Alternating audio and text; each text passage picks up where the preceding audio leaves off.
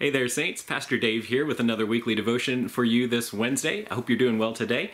I want to share a quick reading from David Kuntz's Quiet Mind. This is a meditation on sunshine. Keep your face to the sunshine, and you cannot see the shadow. Attributed to Helen Keller. Read Helen Keller's words again. What do they mean to you? I'm fond of this aphorism because it seems to me they can mean two very different, maybe even opposing things. Let me paraphrase each one. First interpretation, keep looking on the bright side of life, emphasizing the positive, and then you won't even notice the negative and painful parts in the shadow. Keep your face toward the welcome sun, and you won't even notice the unwelcome shadow. Second interpretation, watch out.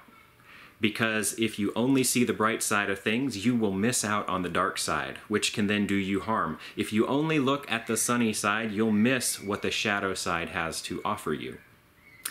Here is an opportunity to practice both and rather than either or.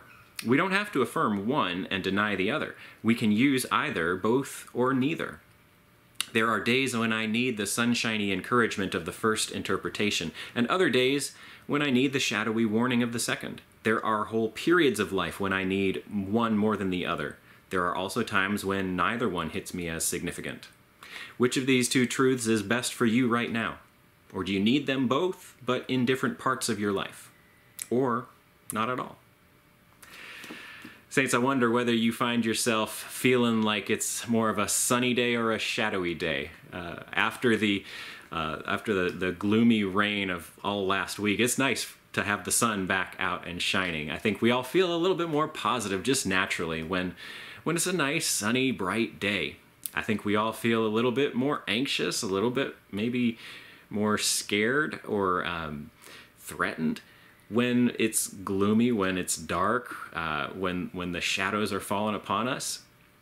But in even the figurative sense, we know that light and dark are part of our lives, no matter what.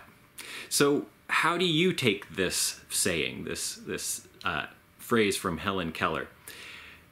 Is your life more defined by light or by darkness?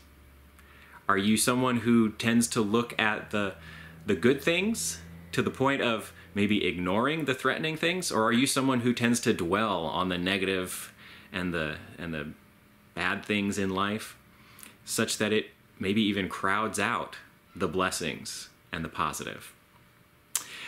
I think you got to find a balance, right? I think it's important for us to be realistic about what is negative, painful, hurtful, not the way that it should be. But as we do that, we also need to keep our face toward the sun. We need to keep our attention toward God, the source of life, the source of peace, the source of goodness, the source of justice and righteousness and truth. Otherwise, we get bogged down in those shadows. We get overwhelmed and we are unable to accomplish the things God wants for us to do, be the people God wants for us to be.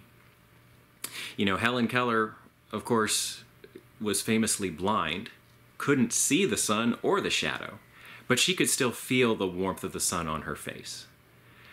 I really think that's a wonderful reminder, that image, that as we turn toward God, we feel the goodness, we feel the peace, we feel the safety and the security. As we turn toward God, even though there may be things that are painful or dangerous or hurtful in our lives, we will have reassurance. We will know that we are loved and cared for.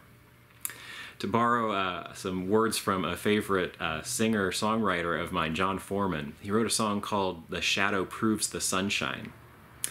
And the message of that song I've always loved, it reminds me that even when things are bad, even when our lives are dreary and gloomy, even when we are weighed down by things we don't want to have to face, just recognizing that there is shadow can be a reminder that there must therefore be sun. There must be someone who cares for us, looks after us, loves us, and has a better plan for us to even know and notice that things aren't the way that they should be. Saints, I hope that is helpful for you this week. I hope that's something worth thinking about. I hope you are doing well and staying healthy. I'll be praying for you. Please keep praying for me, and I'll see y'all again soon. Take care.